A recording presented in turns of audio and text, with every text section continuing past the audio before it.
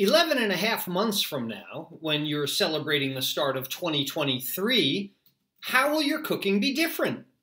Or is it going to be the same? How do you get from where you are to where you want to be by the end of this year? Well, it all starts with setting some goals, and we're going to talk about setting your cooking goals for the new year today on the Carefree Cooks Code. I'm Chef Todd Moore, and this is the Carefree Cooks Code, every Tuesday live at noon Eastern. Here's our challenge. How can home cooks cook freely with creativity, confidence, and pride while ignoring recipes and still impressing themselves and others with what they cook? Well, the answer is found in becoming empowered with how cooking works, using dependable and repeatable methods of cooking that work for any ingredient, for any diet, and any desire, just like chefs do. And we'll know we've cracked it when everyone sees cooking as an exciting and rewarding way to improve their relationships, their lifestyles, and their health through better food and cooking. This is the Carefree Cooks Code.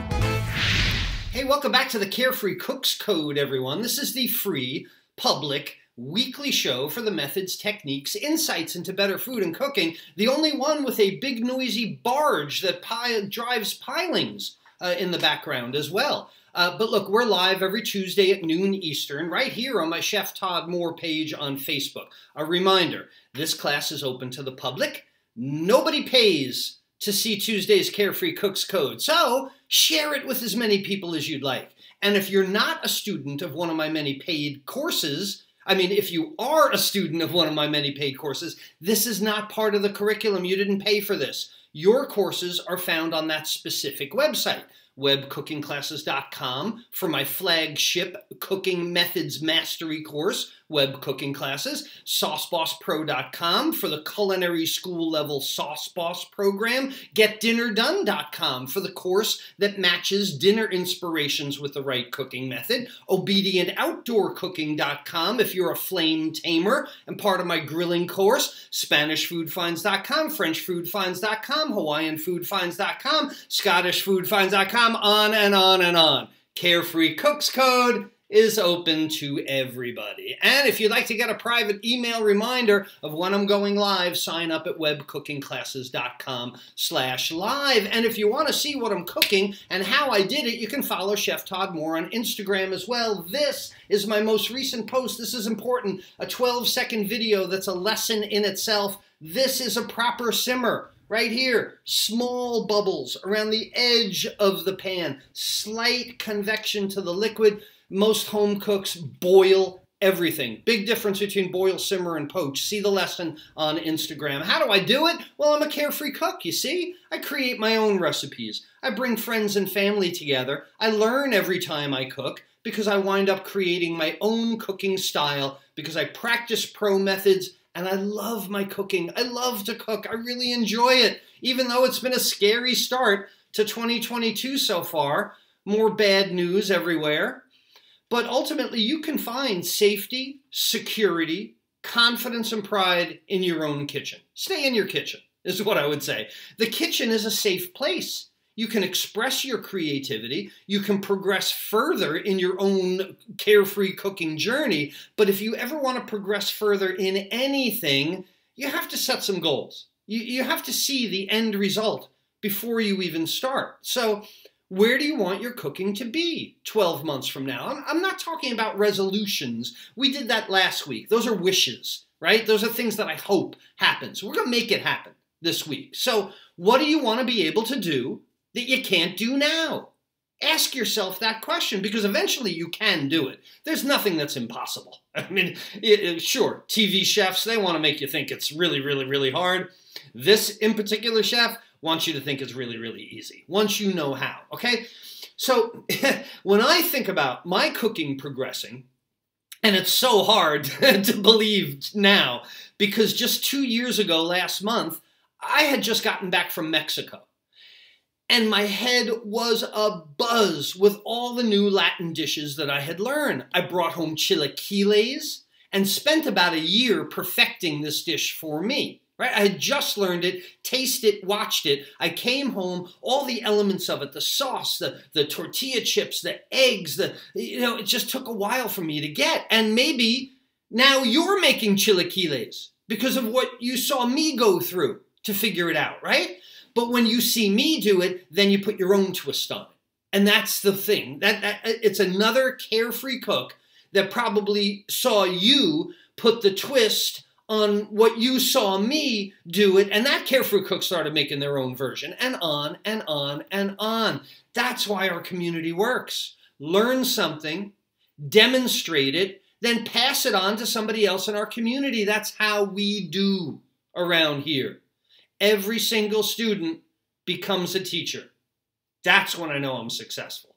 And that's why setting goals are so important, so you know where you're going. We're going to talk about that, but first, I've got a what am I for you today. What the heck are those little green football-shaped green things? Tell me in the comments section below. When I say football-shaped, I mean American football, not European football. So these oblong, anyway, tell me in the comment section below, what am I? And I'll tell you at the end of the show today. Hey everyone, it's a brand new year, and we got to get going. You got to start early. There are about 355 breakfasts, 355 lunches, well actually 354 breakfasts, 350, I've already had breakfast, 355 lunches, 355 dinners ahead of us until we reach New Year's again. So what's your cooking going to be like this time next year?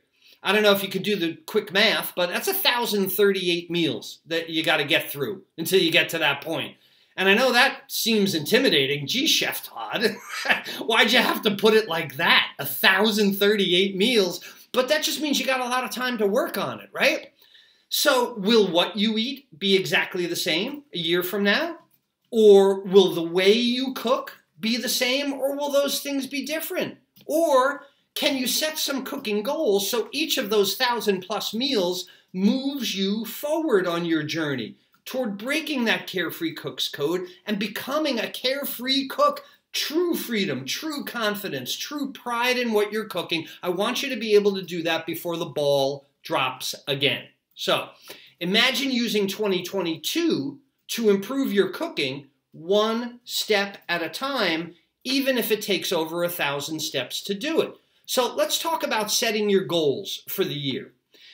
And in my many, many years of teaching, I find that there are three major reasons that people want to move their cooking forward. Three things that I hear over and over and over again, really just three general goals. And first there's the goal of need to, right? You've made a resolution for your health.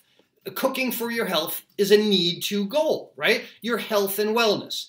Maybe you need to lose weight. Maybe you need to have more energy. Maybe you need to do whatever the doctor told you to do. The second cooking goal is cooking for others. This is the cooking goal of have to. You have to provide for your family. You have to be sure you're making the right food choices for them. You have to stick to a food budget and not waste money. That's have to goal. Third is cooking for satisfaction. You're cooking for yourself. You're cooking for enjoyment. You're cooking for a hobby. And this is the goal of want to. You want to understand how cooking works. You want to recreate a long-forgotten recipe. You want to finally figure out how to make the best steak or the best sauce or the best chicken or the best rice. This is the goal of your desires. So that's not to say that each of these goals are mutually exclusive. You can have one of them. You could have two of them. You can have all three of them if you want for the coming year, because many of them can be solved with the same thing. But breaking the Carefree Cook's Code should start right now. If you need to, have to, or want to improve your cooking over the next 1,038 meals. Now, luckily, it's pretty easy to do if you focus on the methods that are taught in culinary school. But it's a really difficult journey if you're following recipes, if you're watching TV shows, if you're looking for a written instruction that is going to guarantee that it comes out, it's not going to happen. And with those things, you don't learn when you cook. Nobody learns from a recipe. because the next day they got to go find another recipe. But look, when you practice a reliable method of cooking, you take mental notes. You recognize what you did well and what you could do better. And then you improve on your cooking each time. You actually learn when you have a dependable, repeatable, reliable method of cooking because you're always working on making the method better. That's the path. That's the path to becoming truly free in your cooking and reaching your cooking goals. Repeatable method that you constantly improve and then bring in your own creativity. Okay, so, yeah, great idea, Chef Todd. But how do you do this? This seems a really big ask, right? There's that old saying, how do you eat an elephant? Well, the answer is one bite at a time. Not the best saying for a culinary school. A little too on the nose, right? But how do you reach your cooking goals? One method at a time. And I've got some suggestions for you. And as I show you these suggestions, think about whether they're right for you, whether they fit into your need to, have to, or want to categories of setting your goals for the new year. All right, so the first key to breaking the Carefree Cooks Code is really the top of the funnel when it comes to teaching cooking, and that's heat transfer. That's how heat affects food. If you're not comfortable with the understanding, the underlying, anticipating what's going to happen to your food as it cooks, you're not understanding heat transfer. You're not understanding how heat affects food. And this is the very first thing. It's lesson number 1 in web cooking classes, and it's the reason that our community is so much different. I mean, this is a groundswell shift. We focus on the heat, not on the written instructions, not on a clock, not on the oven temperature. Because the key to successful cooking, ultimately, is controlling the heat. And when you can anticipate the effects of food, the effects of heat on food, then you don't need a recipe book. You don't need a clock. You can ignore what the oven temperature is because you understand these 4 effects of heat on food. And that's why it's the very first thing I teach in web cooking classes. Next is repeating a basic cooking method that will give you the results you're looking for. Carefree cooks always begin with the end result in mind. They think to themselves, which method of cooking will get me the final result I'm looking for, not which recipe do I need to go find. And if you want to whip up quick meals right on the stovetop, usually using only one pan, then it's the 9 steps in the basic sauté method. This is the second thing I ever teach anybody I meet that wants to learn about cooking. Because when you can repeat the 9 steps in basic sauté over and over again, you get good at that method, then you change the ingredients each time and boom, endless variety of food. You won't even bother writing stuff down. You think you're making up your own original recipes. It happened to me. I wrote them down and then I didn't because I made something new the next night, right? That's why it's the second thing I teach in web cooking classes, because this is the most immediately empowering.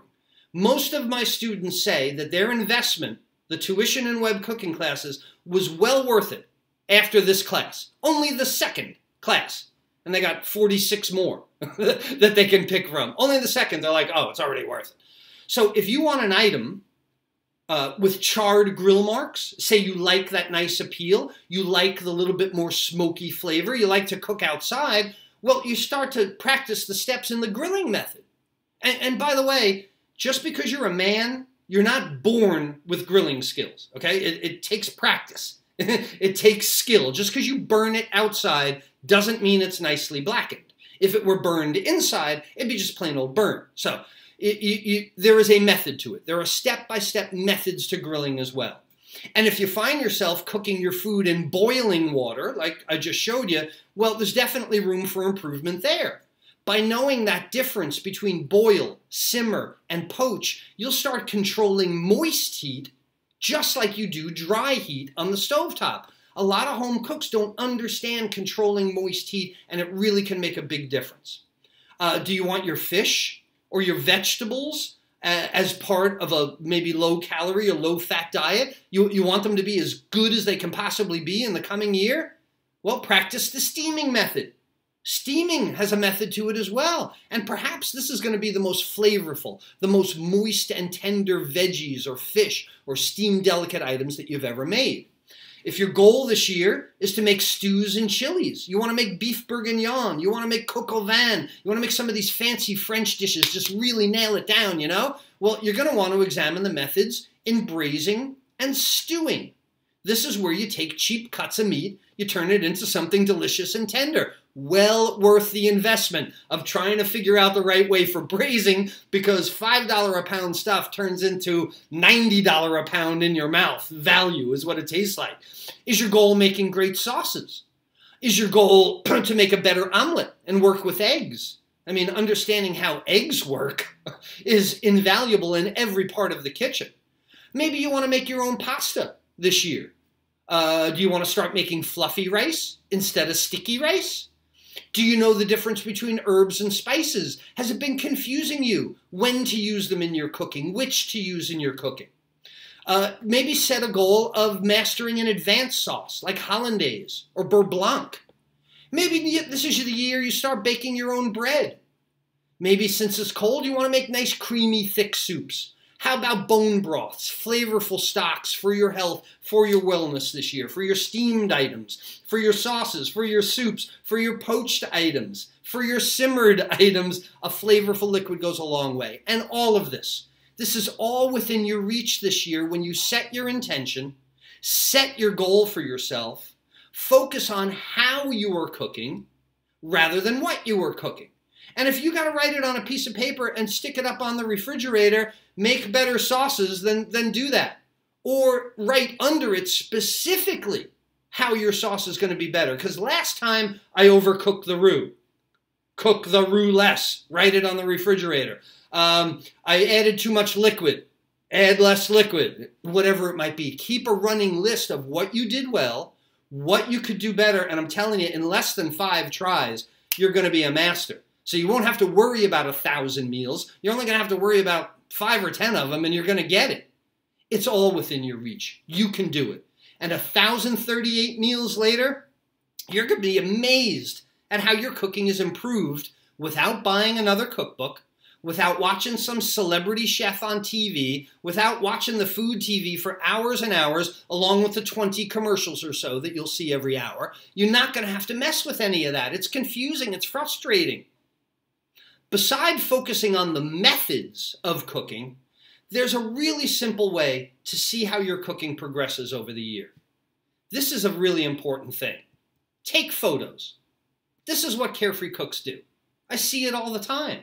Those people that have either broken the Carefree Cooks code for them in one way or another, or are working toward it, they can look back on a dinner photo from a month ago or a year ago and immediately see how they've gotten better. This is the best thing you can do. You're looking to make that incredible lobster sauce, something like that. Take a picture of the first time. What'd you do well? What could you do better? Take a picture the next time. And then a year from now, you're going to look back on that picture and go, oh my goodness, I've come so far. And like I said before, don't bother writing stuff down. That's such a waste of time. Why take a method inspiration, convert it into a recipe by writing it down, and then at a future date go back and cook from the recipe? That's going backward in your cooking goal. Use the method, come up with an inspiration. What'd you do well? What could I do better? And then the next time, come up with another inspiration. Who cares that you can't make it again? You're making something even better each time. So when you're constantly creating your own recipes, you'll probably never make any of them twice. So forget writing it down, but focus on taking photos so that you can see your progress. You can do it. You can do it. You can set a goal and you can work toward achieving it. That is how you get to where you want to be. You know, I see it every day. That's not what I wanted. That's what I wanted. I see it. I hear it every day. I'm in our Carefree Cooks community every day. I'm behind the scenes and monitoring your progress, no matter what your goal is. And I do see people getting better. I see people trying to make better loaves of bread. Others are working with sauces, or they're working on perfecting their roux, their thickening agent. People are discovering new foods. I never cooked with this before. now I have the confidence, so I do. They're getting inspirations from other members. One of my favorite things in the Carefree Cooks community is when one member tags another. Thank you, Janice Smith, for I made it this way, so on and so forth. And then, like I mentioned, then somebody will tag that person. Hey, you took Janice's idea. You did this to it. Now I did that to it. It just makes our community so rich. It's an amazing, amazing community we have here. Almost 20,000 people strong. And if you're not part of your movement, if you're not part of our movement, you should consider making that one of your goals for the coming year. Because to me, the quickest way to get to your cooking goal is to surround yourself with the people that have gone there before. The people that have taken that journey. They know the pitfalls. They know where the Wicked Witch of the West is, right? Which is like a fallen souffle or something. They could tell you how to avoid that. This year just started, but it could only get better, right? Nobody starts the year and says, yeah, it's going to get worse. No, it can only get better. And I used to put this idea into my culinary students' head. And I want you to think about this also, all right? Just give me your attention for another minute or so. I want you to think about the idea that a year is going to go by. I mean, nobody can deny that. It'll be 2023 before we know it. Nobody can stop that. I mean, heck, 10 years is going to go by without any effort from you, from me, from anybody. It's going to happen anyway. In that time, I used to ask my culinary students, in that time, you can do everything or you can do nothing. Really, it's simple. It's your choice. Time is going by. You can't stop it. You can't slow it. So are you going to do everything or nothing? Will you do everything possible to move toward your goals, or will you do nothing? Here's the problem, though. A year is going to go by. 10 years are going to go by. And at the end of it, what will you have? Everything or nothing? Because the result is going to come. And a small effort, every day, 1,038 times, a small effort every day eventually has you sitting right where you envision your life. Or will you cooking just be the same 1,038 meals later? And I remind my students, you can do everything or you can do nothing, but the time is still going to pass. So my question to you is, how are you going to spend the next 1,038 meals? Improving or staying the same?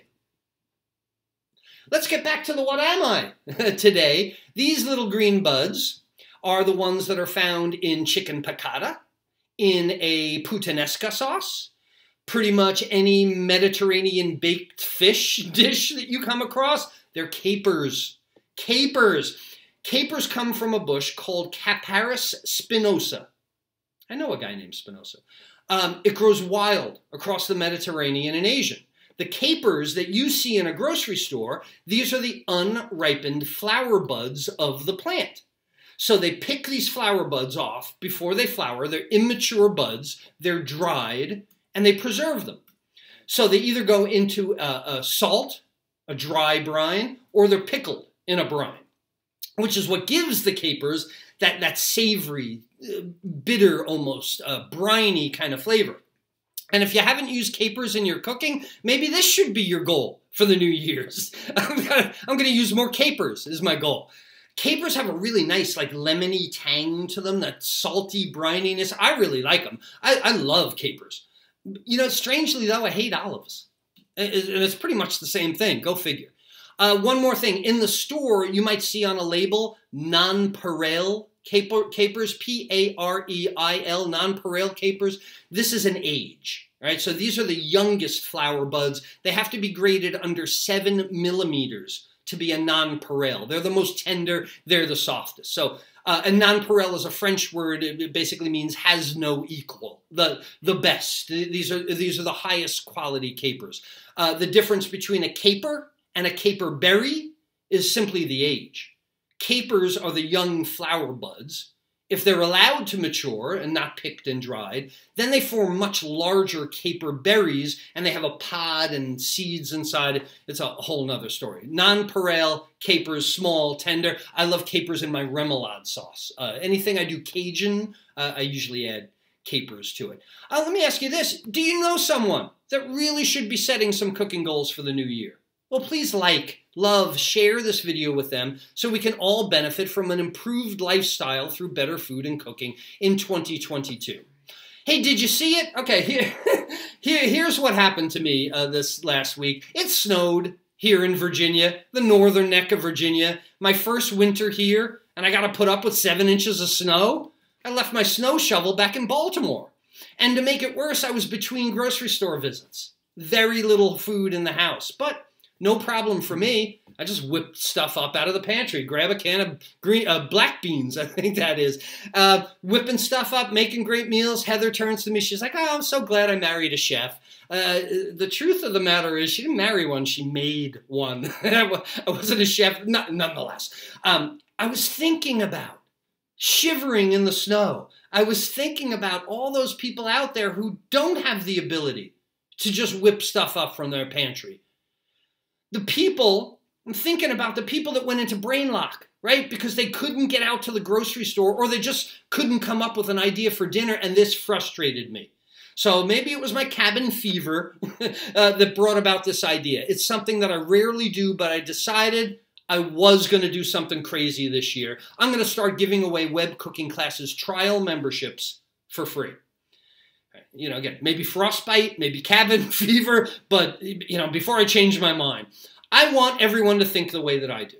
Is really what it comes down to. I want everyone to think the way that I do in the kitchen, and the only way for me to accomplish that quickly and easily is to just give them a free trial membership in my flagship Cooking Methods course and try it out. So go to webcookingclasses.com/trial. Grab your free trial membership before I close the doors on this, what the heck was I thinking offer? That's what I'm calling it. What the heck was I thinking offer?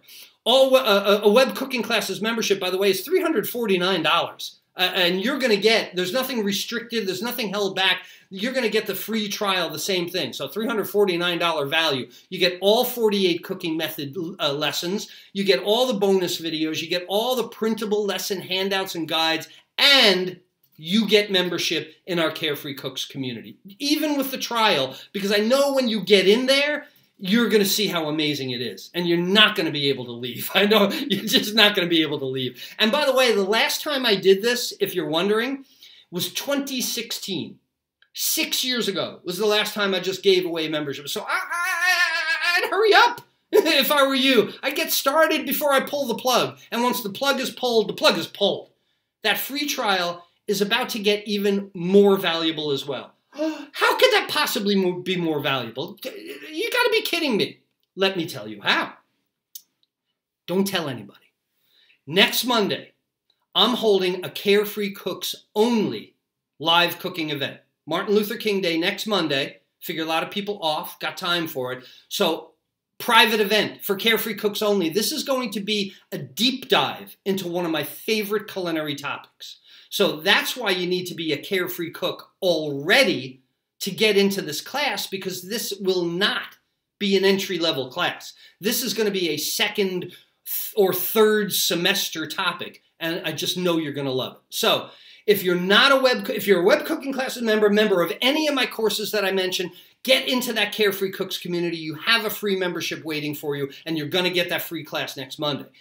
If you're not a Web Cooking Classes student member and you want to see this private deep dive next Monday, January 17th, here's your opportunity to get it for free. Start your trial. Get comfortable with how Web Cooking Classes works. Take in the private deep dive class next Monday and then cancel. If you think it's still not for you, I find it hard to believe. After all that, if you think it's not for you, that's fine. You cancel, you owe nothing. webcookingclasses.com/trial.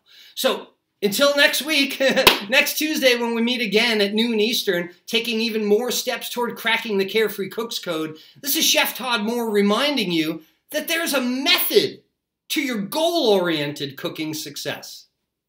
Bye, everyone.